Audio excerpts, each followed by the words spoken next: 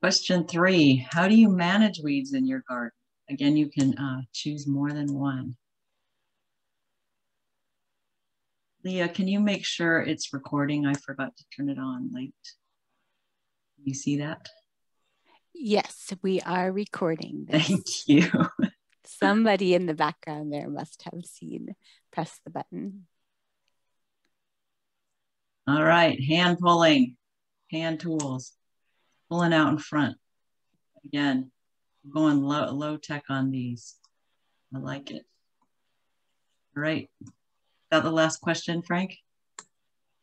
Yes, that is it. All right. Thank you all for weighing in on the poll. It helps us as we direct our comments and remarks. So we'll get it in. All right, Candy, take it away. Okay, are we ready?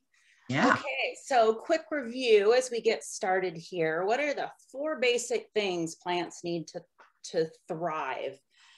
That'd be sunlight, air, nutrients, and water. And we've talked about the first 3 over the first couple sessions. I'm going to talk a little bit about water. So let's go to the next slide. Okay, so watering. Do you need to water? Well, yeah, in the summer around here, it gets very dry, right? We can actually go 6, maybe even 8 weeks without watering or without a substantial amount of rain. So you really do need to water around here. And how you want to water really is deeply and infrequently. And we'll talk more about what that means.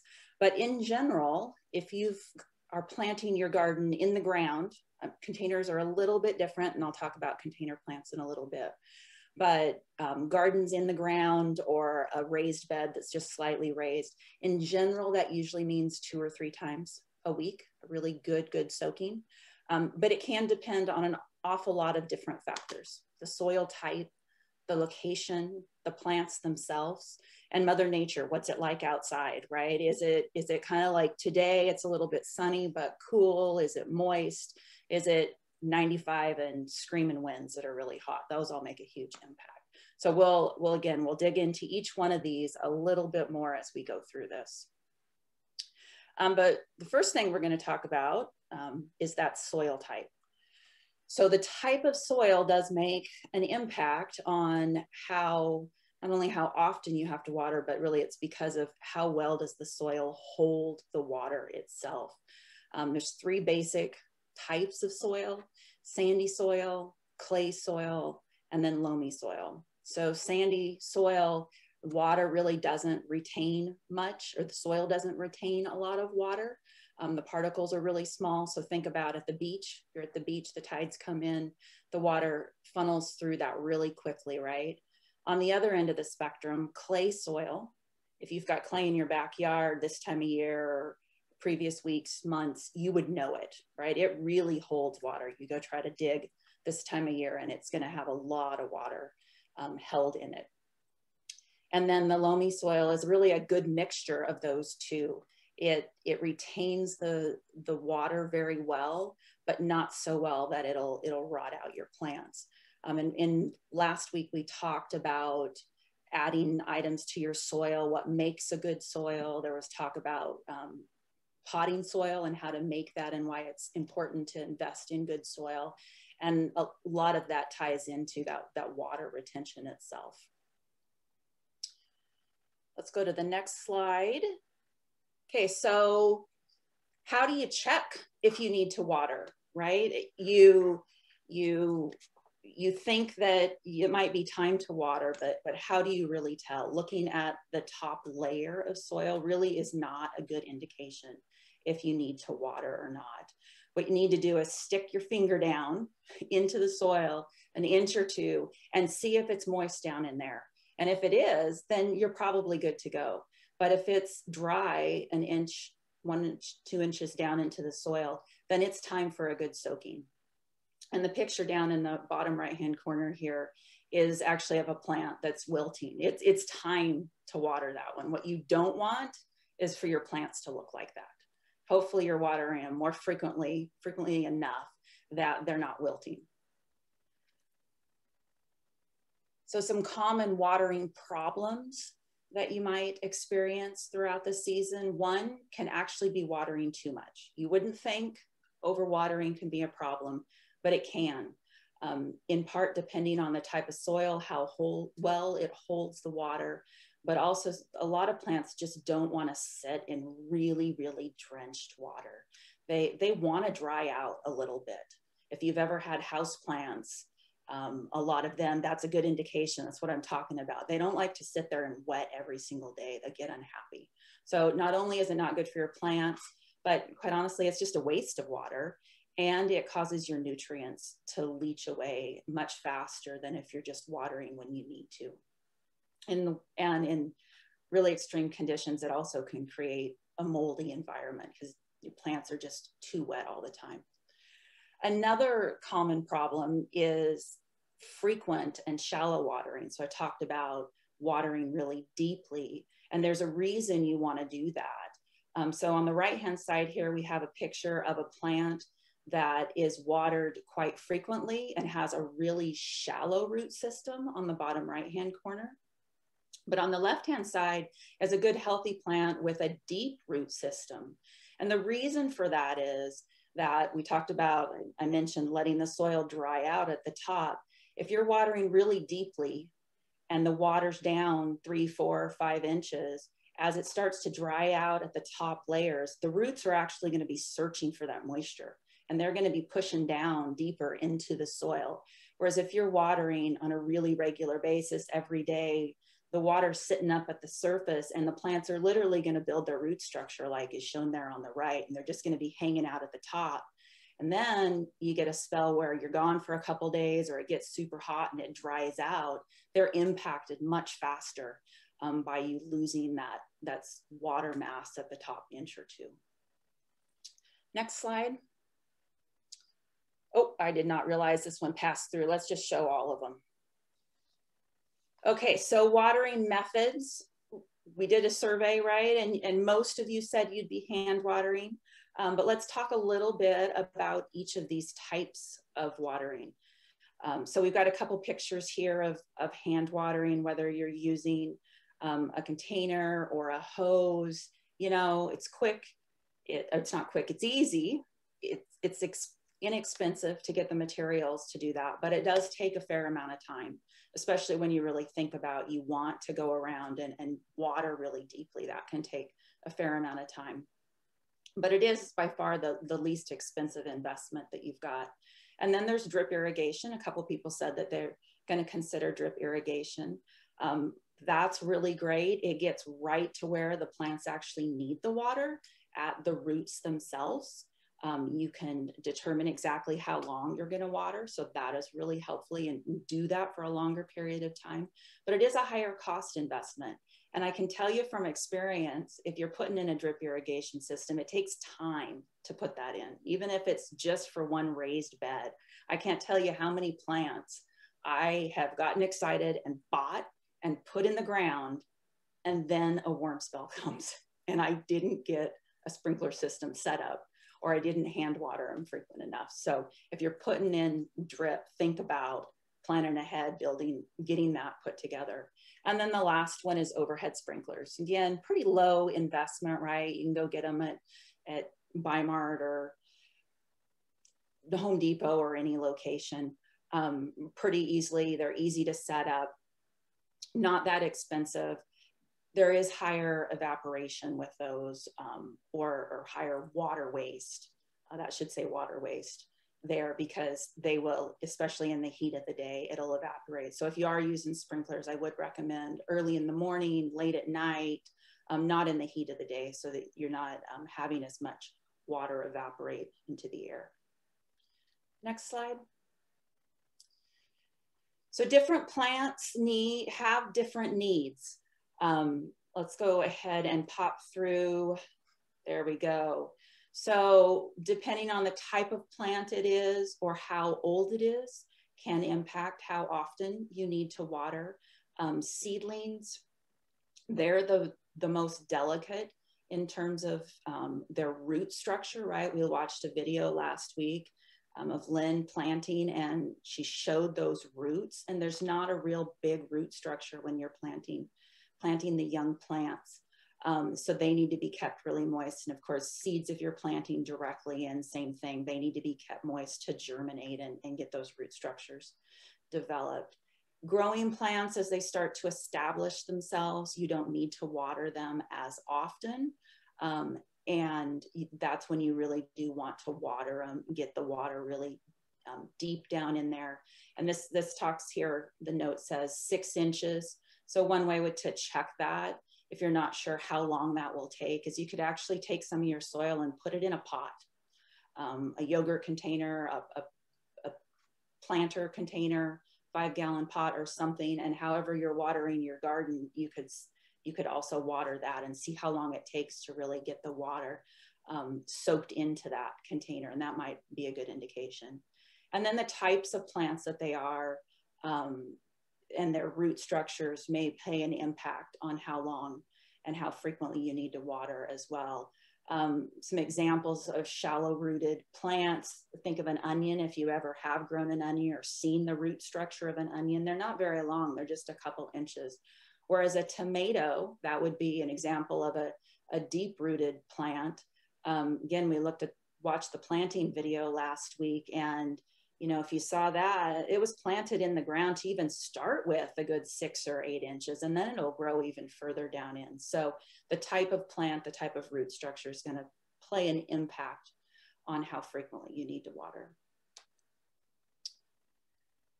So let's talk about containers for a minute, because they are a little bit different. When I say water a couple times a week, all those rules go out the door when you're talking about containers. They dry out much faster.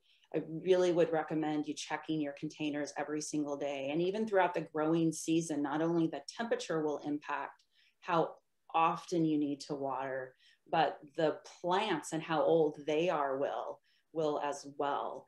The early ones, when they're young, talked about, a shallow root structure, not a very good root structure. You need to water them a lot. But I also find then at the end of the season, when I've got plants that have a lot of roots, they'll suck up water really fast too. So for me, my pots, I actually end up having to water them most of the time in August, twice a day. They get a lot of sun. So keep an eye on those and make sure you're watering them very frequently. So I think that might actually be, oh no, we got one more slide here. So I saw this in the slide deck as I was putting this together and thought this was a great example here of putting together a watering can that isn't very expensive, right? You buy a gallon of milk at the grocery store, you can actually convert it. And if you've got kids that like to garden, this would be a great way to get them all their own containers. Just save that milk carton, clean it out, get a pair of scissors or something that you can poke the top with and poke some holes in and create all the kids their own little watering cans. Okay, so does anybody have questions on watering? Carol, do we have any questions that came up in the chat? Yeah, the questions that have been well, about when do you need to start watering? And I referred to your comment about paying attention to the soil, signals from the soil, what's going on with the weather and such. But then remembering also if people are planting seeds or transplants, there may be more need for watering. And I think you covered that pretty well in terms of keeping the soil moist for seeds and such. So if anybody is confused by my back and forth there, please don't hesitate to ask another question. You could even unmute here if you think you want to. There is one question from TK. It says, what do you think about composting garden beds? And TK, I'm just going to say right now that we'll get to that question since it doesn't sound like it's directly related to watering. We're talking about composting and mulches in just a minute. In fact. Yeah, that's what I thought. Very good. And I think when I see like the #1 failure I see happen in new gardens is people who have this beautiful garden and they have a way to water it, and then they don't have a way to water when they go on vacation.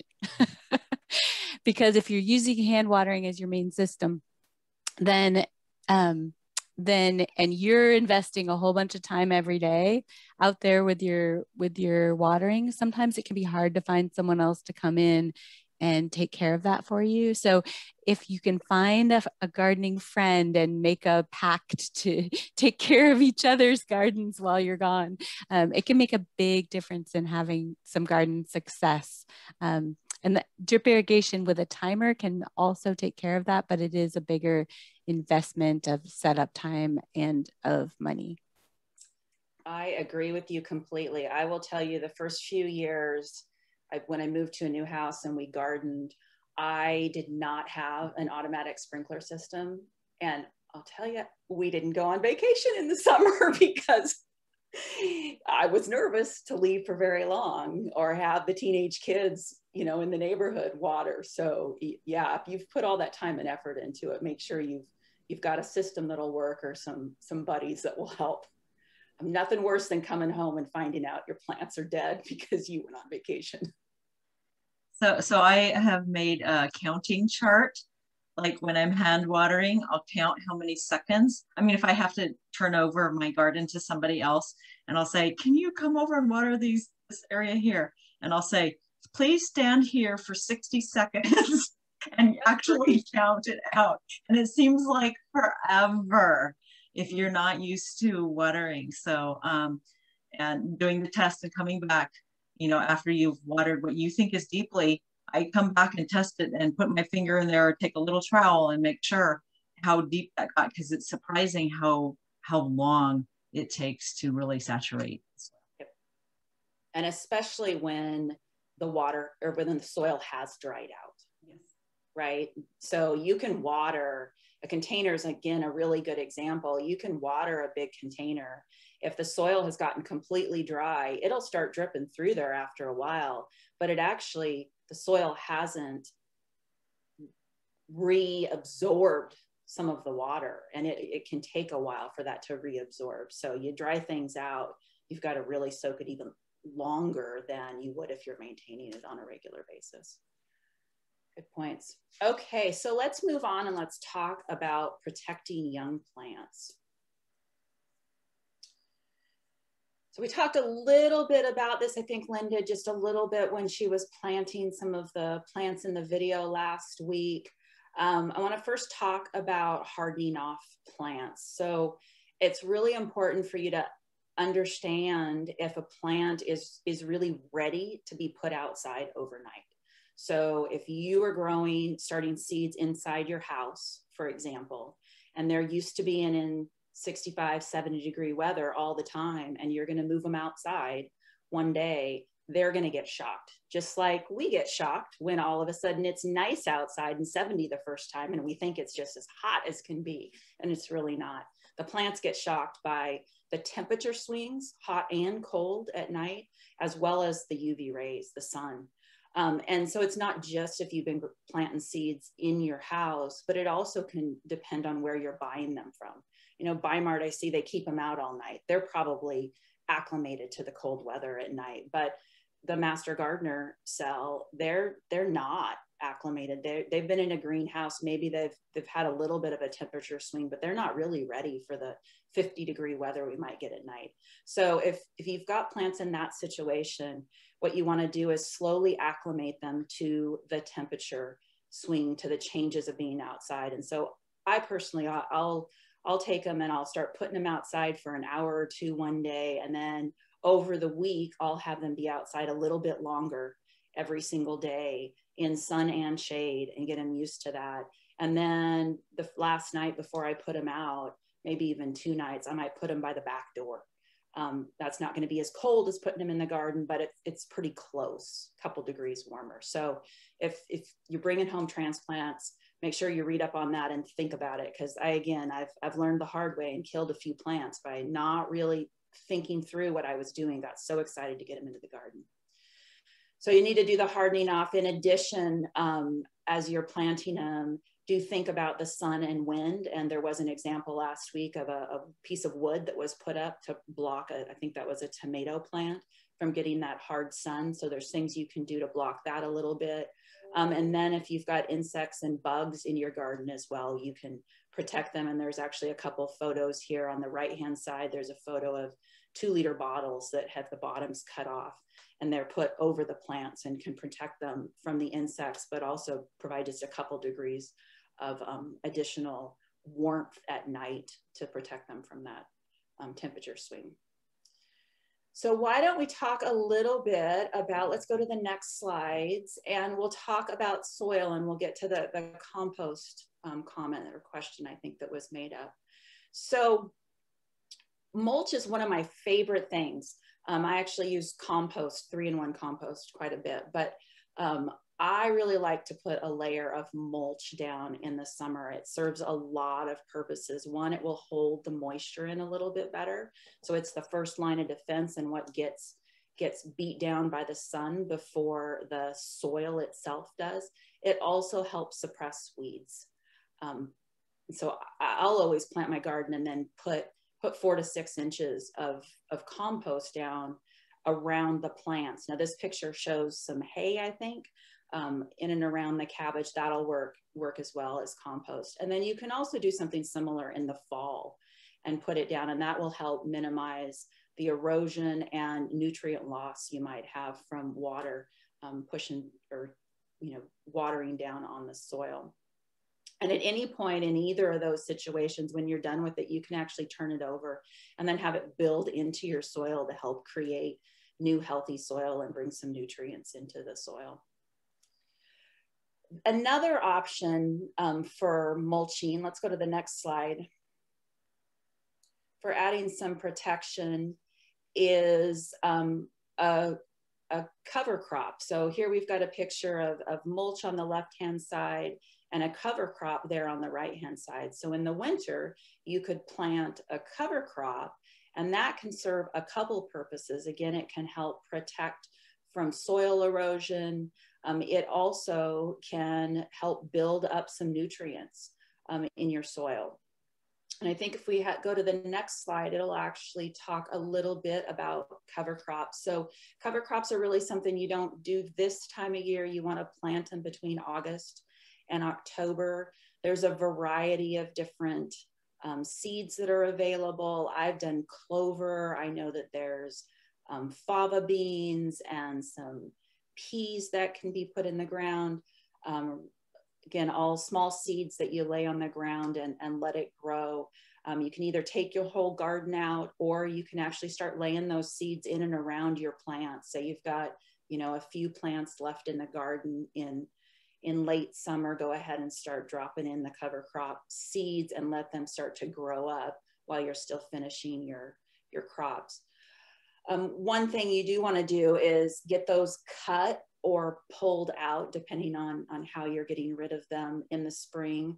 Again, that's a mistake I've made. I've done clover a couple times, and oh, it's so pretty. It's this nice like burgundy red color. Yeah, once it does that, it's a lot harder to get out. So if you put a cover crop in, you wanna cut that down, harvest it, so to speak, or turn it under before it goes to seed. And another option is also to then put it in a compost pile. So you can decompose it that way, or turn it into your soil and then let it sit there for a week or two before you're gonna do any planting. I think, yep, that is the last of it. Any questions or anything any master gardeners want to add about protecting plants and mulches? So I have another cover crop story. In that picture, it had fava beans. First year I grew fava as a cover crop. I thought, oh, I'll let these mature and harvest them as well. So we did that a couple of times, and I'm decided I'm not a huge fava bean fan. Unfortunately, in the adjacent tree, there was a nest of blue jays, and those babies went crazy for the fava beans. And even after we took out that cover crop, the blue jays hung around all summer and just feasted on the garden. So yeah, definitely rip out your cover crops before they set flowers, set seeds, and everything else, because you're just asking for it. All right, Carol, were there any questions in the chat? No, you did such a nice job. There really weren't any questions. However, we're looking forward to hearing about slugs later this evening. Okay. I Okay. think Leah might have some comments about slugs. Yep. All right. My not so favorite topic of weeding. This is our two pictures from the gardens that I garden in. So on the left is my food edible garden, which is a very, very small part of my yard. This gets full on south sun. You can see on this end, I have herbs. So this is a perennial end of my garden. And then the rest of the garden is devoted to salad. You can see there's a couple old chards in there that I'm still harvesting from, and there's parsley that I'm still harvesting from last year. But it's too cold to put in new stuff yet. I'll probably do that this weekend. And on the right, you'll see the Giving Garden. This is our church garden that has 31 raised beds. This is like cushy gardening, guys. If we have a workshop this summer, we might have one here. 31 raised beds with individual drip lines in them, and nice mulch in between. So it's a pretty much of a dream to be able to garden there. So what is a weed? Well, we all can define weeds. We might have different ideas about what is a weed or what is not. But basically a weed is a plant that is growing somewhere where you don't want it to grow. And a weed is something that can proliferate amazingly crazy. Yeah, and when my kids would blow dandelion seeds, I would just cringe. You don't want to yell at them, but you just really don't want those seeds everywhere. So weeds, the downside of weeds is that they compete with the resources like sun and water and nutrients. So they're competing with your vegetable plants. So it is really, really to your baby's advantage to remove those weeds or prevent those weeds. So one really nice resource. Oh my goodness. Oh, there it is. This is the Applied Ecology Field Guide to Weeds of the Willamette Valley. I'll make sure that this gets into your the chat and into your resources. But there are some weeds that are considered invasive. So you really do not want to let those get a stronghold in your yard. You don't want those seeds to be distributed anywhere. You don't want birds and anything else to be getting in there and spreading those around. So if in doubt, do some research. Sometimes it's difficult to identify plants before they start blooming, but as soon as they start blooming and you can identify them, get them out of there. Don't let them go to seed. Oops. So there are so many weeds and so little time. I love this little sign. We need to wage war on weeds, and it's called weed triage. So the first weeds you should get out of the garden are the ones that are going to seed. So the ones that have flowered and they're setting the seed pods and they're going to blow those poofy things all over or spring those poofy things all over. Those are the ones you want to get out as soon as possible. The next layer in your triage is going to be your invasive weeds and grasses. So the things that can start spreading by roots, the crabgrasses and other things like that, they're not going to immediately poof with the seeds, but they're going to cause a problem in the long run. And then everything else. So I did go out and take a picture of a few March weeds. That springy white thing, you guys all know what they are. They're all over. Those little white flowers are diminutive and sweet, but then they make these brown, you can't really see them on here. They haven't developed those seeds yet. They make these brown skinny ends where those flowers were, and you touch them and literally they will spring feet away.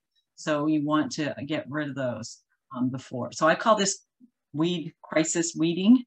I'll go around and I'll just say, we're not weeding anything else. We're doing the crisis weeding. Only get those ones with the white flowers. Just let's spend a few minutes and get those out.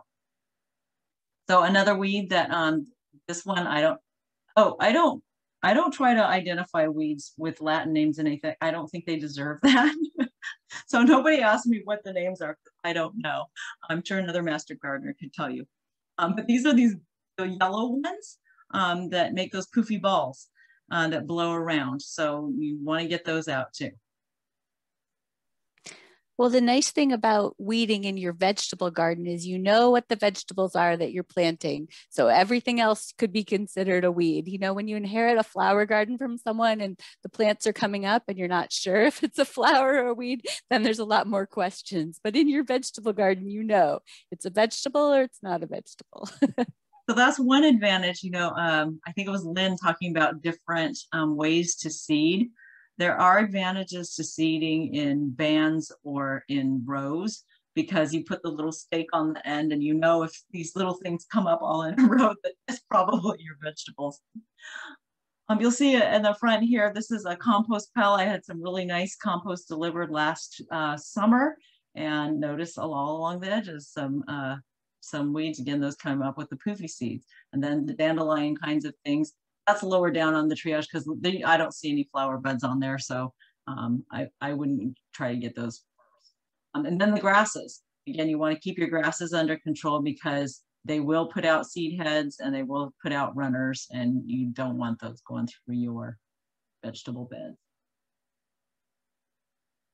So controlling weeds, you can do that with water management, mowing, using transplants like Lynn talked about. If you have kind of a weedy, seedy bed, if you have well-established plants like the tomato she planted last time, it's gonna get a stronger start and not have to compete with the weeds because it's so much bigger to start with. As Candy explained, using cover crops, it not only holds moisture in and can fix nitrogen and provide all the other kinds of benefits, but it also can keep the weeds out because it's out competing them. And landscape fabric is also a possibility. So you'll see here on the left, this is the cover crop is still growing. This was a mix of 3 different kinds of seeds that I got. So sometimes when you're putting in cover crops quite late, like October, you're not sure if you have enough warmth in the season left to get things to germinate. So this has favas, vetch, and Austrian peas. I find that clover, if you wait too long into October, October is often too cold to get clover to germinate. If I'm going to put in clover and I really want to do that, I try to do that in September. You see also here, this has a drip line through this bed, so that's another way to control weeds. When we first started the garden in this giving garden, we didn't have fancy raised beds. So we hired a guy to come and plow the field. And we had one of those kind of sprinklers. And you know, when you just have raw dirt and you plant your little vegetable seeds in there and when you water the bejeebers out of it, you get a lot of weeds.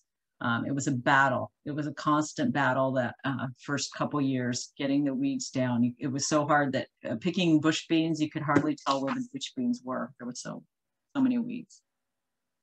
So another strategy is to mulch. You'll see in the orchard here, all under the drip line, we have wood chips. These wood chips were put down last summer, so you can see there's a little bit of weeds poking through, but nothing like, you know, the rest of the field. The rest of the field does get mowed so that it minimizes the weed seeds that blow around. So the orchard is adjacent to these other raised beds. This is the 3-bin compost system. They're pretty wide. They're about 5 or 6 feet wide. So we wanted to be able to have enough at the end of the season. This garden produces a lot of compost. You can see here in this bed, it was the end of the compost. It got emptied out, but you can see it's pretty weedy. And you really don't want weed seeds in your compost. So these were probably, we don't normally put weeds into the compost bins. We only put vegetable matter in there. The leafy vegetable matter, we don't try to put seedy matter in there. But you can see since that wasn't covered, the weed seeds blew in and started growing. So we'll have to go through there. The middle bin had the bulk of our fall composting, and as we layered it, we watered it and layered it, green, brown water, and it was up over the top of the edges. And you can see how much it's decomposed because you can tell by the tarp, it's really sunken in. But by putting the tarp over there, we've retained the moisture in that bin, and we've also kept the weed seeds out. So there are a ton of options for weeding tools. I thought I had a picture on here. I don't know what happened. I'm a really simple weeder. All I need is a glove and a bin and a little hand trowel, like one of these kind of hand trowels. A lot of people like to use the 40-40s and other things, but I have this red plastic handled trowel that it's my constant companion. And gloves, I can never have too many pairs of gloves. You want really good gloves. I prefer, if I'm going to be hand weeding, I prefer the gloves with the, that thicker rubber stuff on there. They're too thick for seeding or doing fine things, but I like the heavier gloves for weeding. Anybody else weigh in? What are your favorite weeding tools? Yeah, I agree with you. I like a hand trowel. But I also really, really like, I have this, this light, long-handled hoe, because when I plant things and they're still pretty small, I can just like lightly scrape the soil around the young plants and I can cover a bigger area. Like there's only 2 of us gardening a pretty big garden. And so the hoe is kind of efficient for getting at stuff when it's small. So I like that. And my husband always sharpens it. He either to, like runs the blade against the sharpening blade against it. So that is very helpful. And I have a steak knife that I use for those long tap roots that won't come up. I just slice them 4 or 5 inches down with the steak knife, and then they come up very easily. That's good. Yeah, I've gotten a number of tools, not necessarily for weeding, but from estate sales. So when I have more landscape plants, not so much vegetables, when they're root bound, the what are those big pokey fork things that you would use on a roast? They're pretty heavy duty. I use those to loosen roots and things like that. I imagine they'd be good for working on weeds too. One of my go ahead. One of my favorite.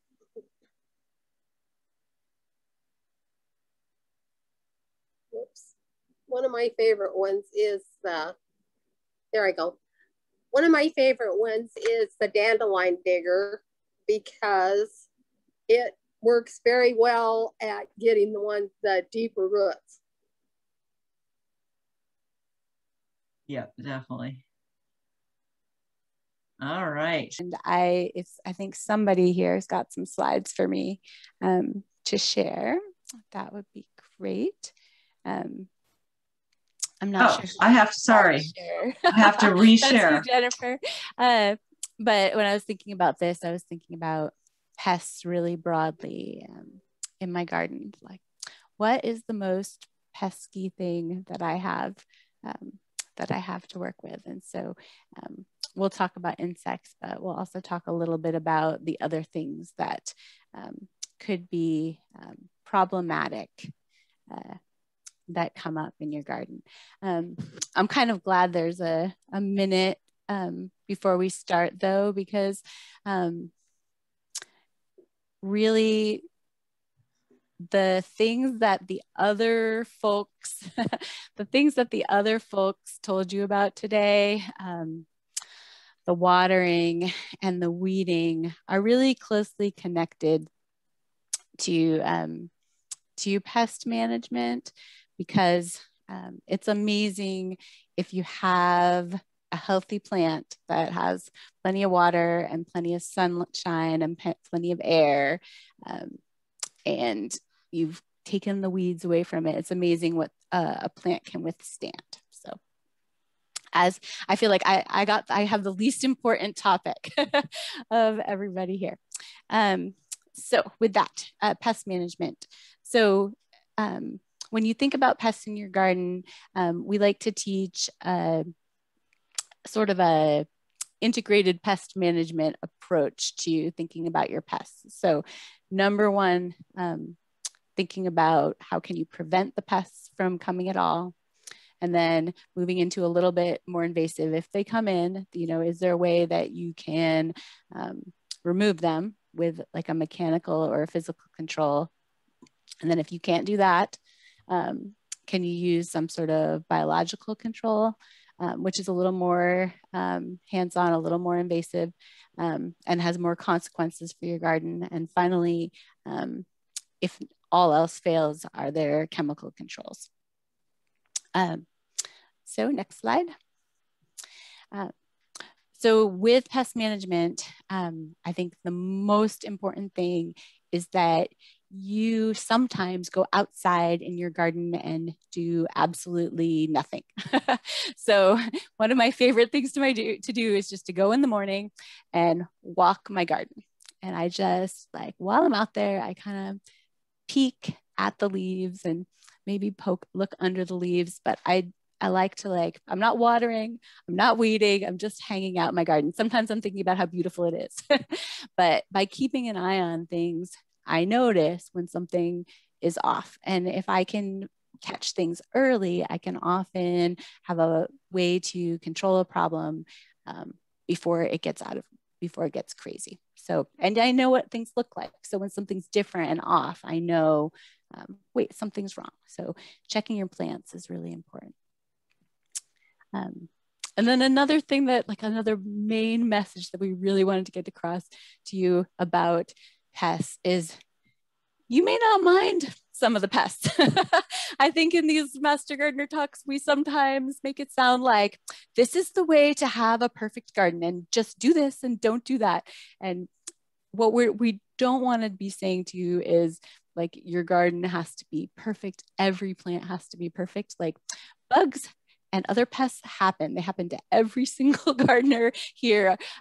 All the advice we give you is based on things that have happened in our garden and will happen in our garden probably this year. So you might develop a tolerance for that. It might not be a bad thing to have a few bugs. In fact, we all have a few bugs in our garden. Next slide. But if you do find things that maybe you don't want to be there, and we will later kind of look at what some of those things might be.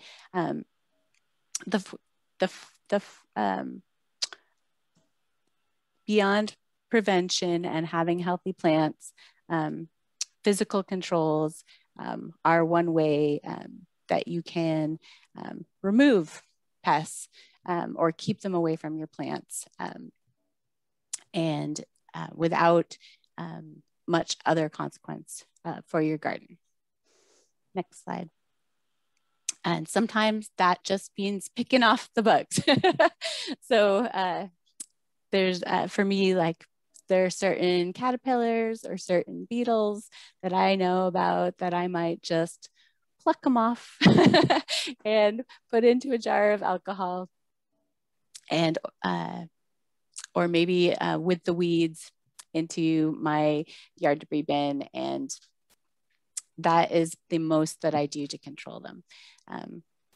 But physical control also might be something a little bit stronger. So I do actually use drip irrigation as my main irrigation strategy, but there are certain pests that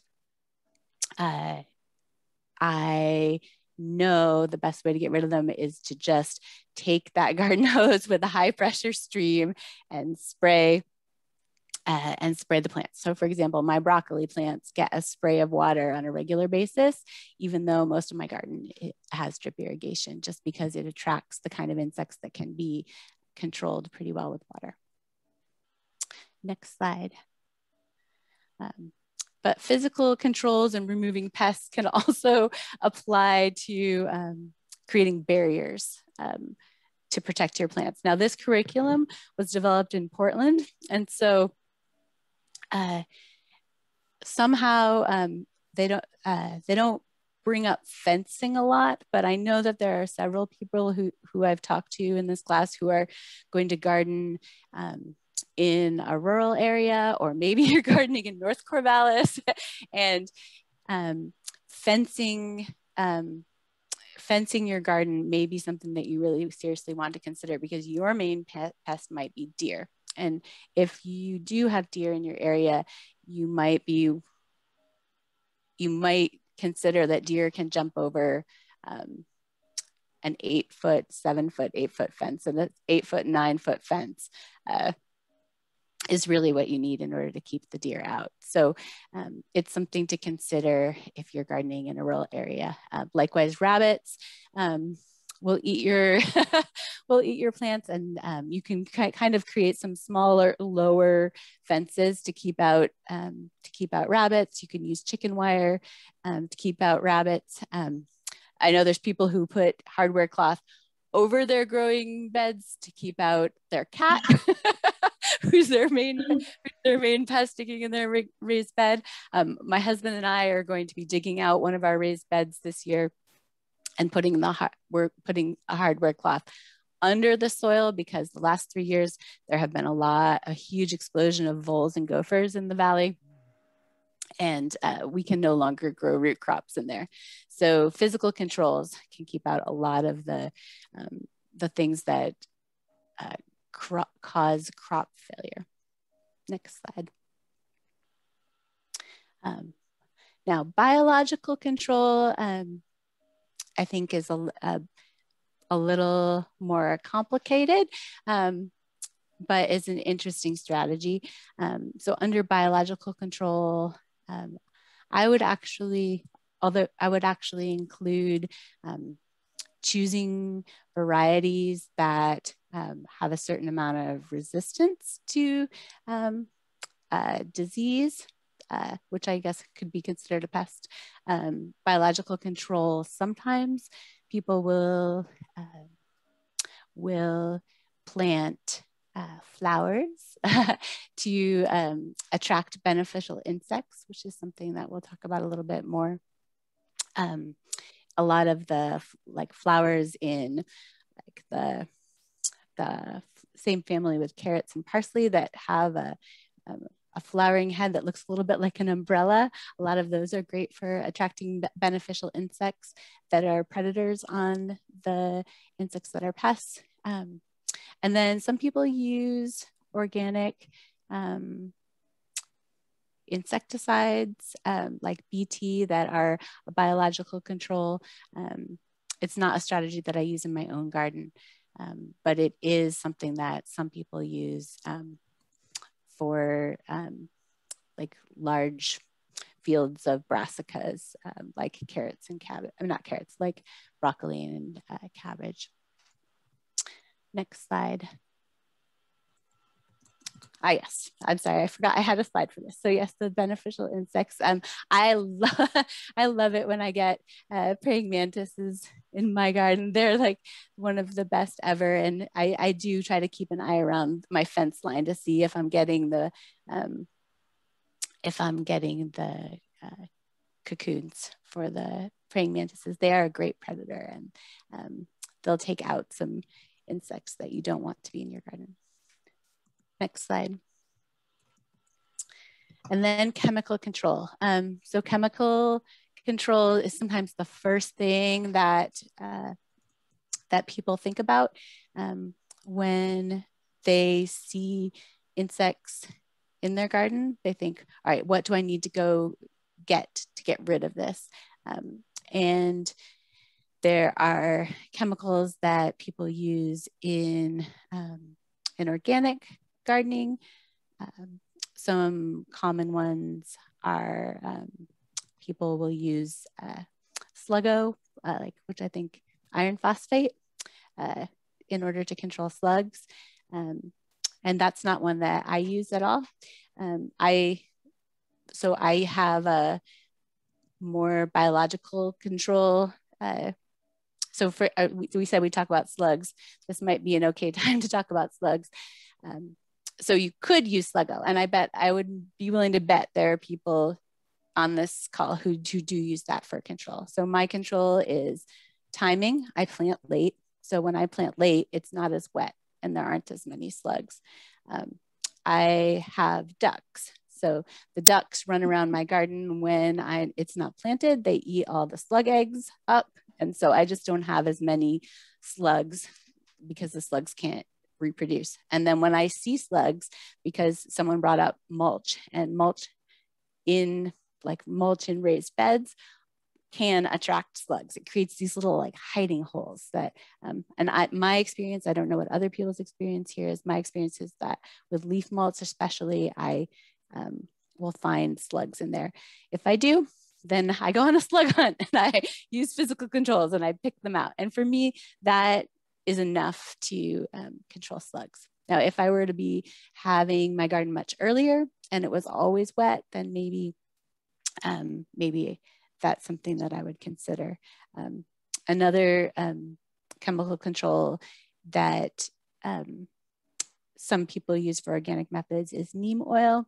Neem oil is an insecticide. And so when you use an insecticide, it could have effects on other insects other than the ones that you were targeting. It gets mixed with water and soap. And then in between those two, I would say some people will use like a safer soap, like a product that is basically soap and water that makes it hard for the insects get smothered by it, but it's not, there's not a tremendous amount of chemical in it. So I think master gardeners recommend that you buy one because if you mix up your own, it's possible that you get the wrong formula and you might kill your plants, which is something that I have personally done. Too much Dr. Bronner's plus water can cause dead plants. All right, next slide. All right, are we ready? We're ready to play a game. All right, Jennifer, sure. You're going to play with me? Sure, I don't know. You'll have to tell me what to do. Okay, can you see your chat? I see my chat. Yes. So this is a game. It is called Good Bug, Bad Bug. So the way that we play is I will show you all a picture of a bug. It's not necessarily going to be a real bug in the biological sense, but I'm using bug very broadly to mean all insects. And so everybody needs to get their chat open. And when I show the bug, then someone who's monitoring the chat tell me, is it a good bug or is it a bad bug? Is this something that you do want in your garden or is this something that you do not want in your garden? Okay, so our job is to say good or bad in the chat? Yeah. Okay, and then we'll find out. And Carol will be monitoring it? Yeah, Carol, Carol, can you tell me what people say, whether people are guessing good bug or bad bug? Yes, I can do that. All right, and so Jennifer will do the slides. All right, so let's look at the first one. Okay. All right, ladybug, good bug or bad bug? Got lots of goods coming in here already. Yes, I think ladybug is one of the favorite good bugs. So can we have the next slide? So I think many of you know that the reason why we love to have ladybugs in our gardens is not just because they're cute, but because they're actually fabulous predators and they will eat aphids, which are one of the things that many of us don't want growing on. We don't want living on our plants that can cause damage to our plants. So ladybugs are something that you can attract with having flowers around and in your garden. And you can buy them and release them into your garden, but I have pretty good luck attracting them. This presentation was, this slide was created by Elizabeth, who was here on the first night. And she says she has this strategy for spraying with whey and yeast on the plants, which I have not tried. I don't know if anyone else here has tried it, but maybe I will try it this year. So next bug. All right, cabbage worms, good bug or bad bug? Camouflaged is sneaky. All right, overwhelmingly bad. I know. I think the picture gives it away if you looked at it from this view. Now, if I had shown what this looks like when it is an adult, then you may or may not have guessed. You may or may not have guessed that it was bad because it is, next slide. It is a caterpillar of the cabbage white butterfly. So you see all those cute little white butterflies fluttering around your garden. They are going potentially something that's going to attack your cabbage leaves. I don't have a huge problem with them. I do pick them off if I see them. And apparently, you know, because there's these butterflies landing on them, you could use a cover to prevent them. All right, next slide. All right, next bug. Good bug or bad bug?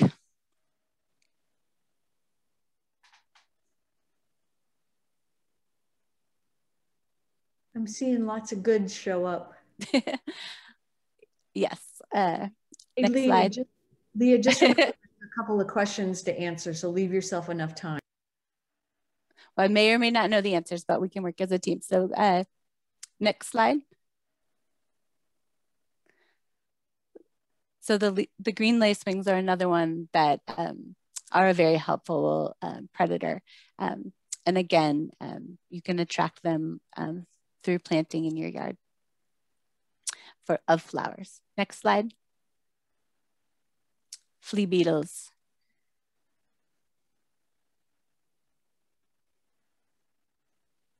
Well, everybody knows they're bad. I know there really aren't quite as many. There aren't quite as many mysteries here. But so flea beetles, next slide, are a challenge. I went 10 years without having flea beetles in my garden. They come in and they can really attack tomato plants. They can attack collards and broccoli. The nasturtiums also will get hit really hard with the flea beetles. And so hopefully maybe take some of the pressure off of the flea beetles. But they're often something that's not something that you did personally. They are something that often will hit like the whole area at once. Next slide. All right, centipede. Good bug or bad bug? Oh, looks like they're good.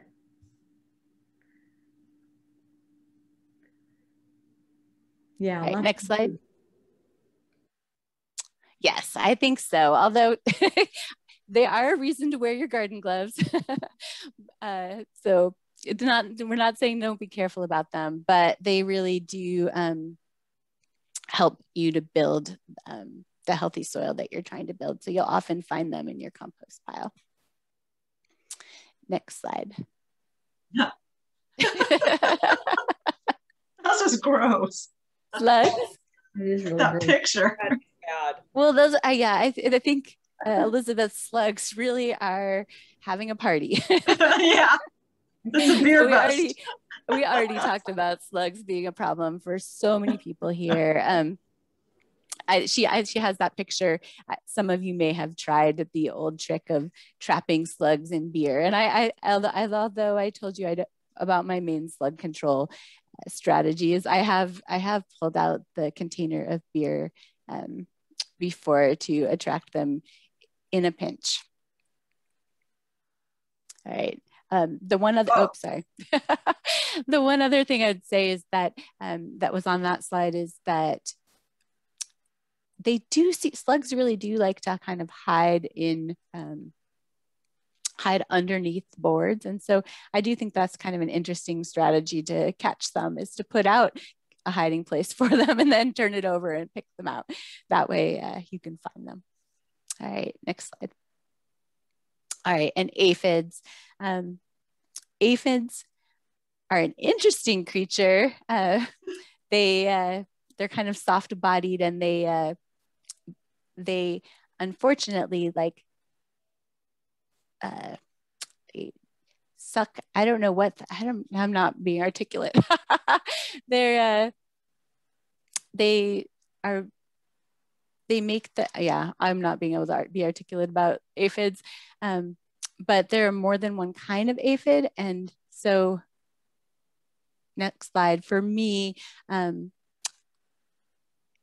I like to use different strategies for different types of aphids. So the ones that were just in those pictures, those gray aphids that that come into broccolis and kales and cabbage, I find that if you spray them down with water, that is very helpful. And also they're seasonal. So they might come into your garden and be on your kale in August, but after the freeze, they've died off and you have healthy kale. So I have a tolerance for them, and I will wash them off, the vegetables. If there's another kind of aphid that are small and green that are on tomato plants, and that is something that I keep a very close eye on when I bring starts into my garden. I look under the leaves to make sure that there aren't small green aphids on them. And if there are, I make sure that I brush them off, or maybe use a little bit of a very dilute soap on the plants, so that all of my young growing plants don't get eaten by them. I don't worry about them so much once the plants get bigger. Next slide. All right. Wait, I think it's gonna be one or two more. Good bug or bad bug?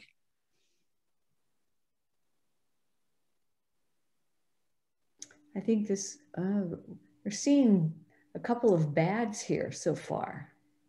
All right, let's see. So this is another one of the tricky ones, right? This was another one of the predators.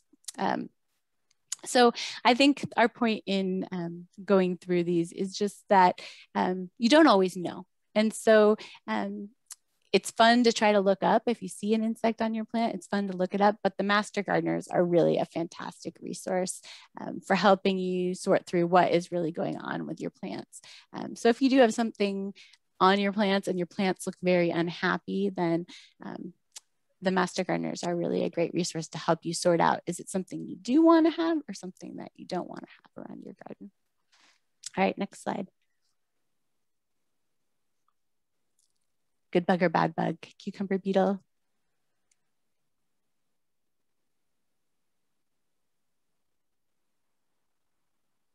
One person has ventured a bad.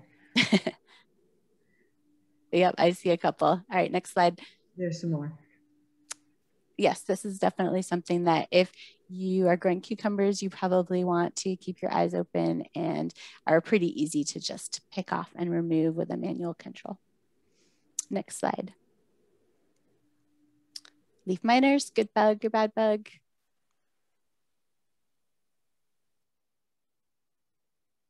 Next slide. Bad's rolling in. I know, it's like you would not want your plants to look like that.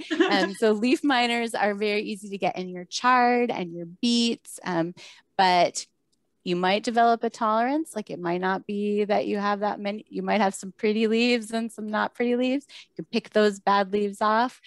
Or if it's something that really bothers you, you might be able to cover up your beets and your chard when they're young, just so that they don't have eggs laid onto them. Next slide. And questions. There was a question about, back a bit, what bugs could be eating seeds or just germinated plants? So lots of things could be eating seeds or just germinated plants. So it could be a bug. It could be a mouse. You know, one of my good friends has a mouse in her greenhouse, and she's been gardening for years, and it's driving her crazy. It could be ants taking away your seeds, collecting the seeds. It's a little early for ants, but I certainly have had that happen. I've also had ants bring aphids into my greenhouse. So sometimes the aphid control in my greenhouse is actually the same as controlling sugar ants in my house with a little bit of borax. And then there are also some of the decomposing, so sometimes slugs will eat your early plants if they're outside or even in a wet greenhouse. And then something else that is around here in the Willamette Valley in the soil is called like a symphyllin, and I didn't have a picture of that one, but they often like eat the roots of young plants coming up. So that's some things I thought of. Maybe some other folks have other ideas. I was going to say birds can get seeds too. They're not insects, but they still do like to snag those seeds sometimes. I had to plant beans 3 times last year because the crows kept coming back. I ended up having to put the chicken wiry stuff over them because, yeah, the crows were terrible. So here, Jennifer, we had to do that too. Corn and beans, both. But it's kind of like, you know how we... Squirrels are terrible. Yeah. I guess if I could have one message though, you know, it's kind of like we teach the kids to be resilient. Like, you know, you're going to plant some things that don't come up, and then you're going to look at your list and say, is it too late to plant? And if you really want the thing, maybe you'll plant again. And if that doesn't work, maybe you'll go out and buy some starts. You know, like I think like you can expect multiple failures in your garden before something goes right. And that's just normal for all of us. Another question that came up was when to use nematodes. I don't use nematodes. Does anyone else here use them? I've only used them once, and it was for rhododendrons. They were some kind of weevil that was notching the edges, but I've not used nematodes in the vegetable garden. Maybe we can capture that in the chat, Carol, and we can look that up. Yeah, that would be a good. Yeah. That would be a good one to get back to people with. And it sounds like we would be helpful to maybe send some other identification options for bugs and such, because there's some other discussion in about cutworms and black soldier fly larvae and things like that. So we'll catch that too. Okay, thank you. Thanks, Carol. So if you'll notice, we do keep track of the chats that go through. Last week, we had a lot of questions on fertilizing and planting that we were not able to get to. So I did send the links this week to the answered questions. So both Sue and Lynn took time to answer your questions. And so if you look that up either in the participants folder or in the email that I sent, there's a link to that folder. So you can see answers to the questions that came up in the chat. And then if there were any references and links, I included that in that information as well. So in that participants folder, you'll find all kinds of information, the participants guide in English and Spanish, and the chats, and hopefully we will get the videos on there. We're having to do a bit of editing that takes longer than we had anticipated, but once these sessions are done, you can go back through and watch videos if there's parts that you want to review, or if you want to share them with other people. That's totally awesome. So we are bumped up 1 minute past 8, but before we leave, I wanted to let you know what was happening next week. We will have a different kind of session. We're going to be talking about what kind of sources are out there for free and cheap materials and for sharing, and bring your own ideas, because we have a wealth of gardening experience here in the area. So if you know of sources of places to get things like compost, be sure to share that. We'll also talk about using your bounty or using locally grown produce in simple recipes. And somehow my homework slide did not get on here.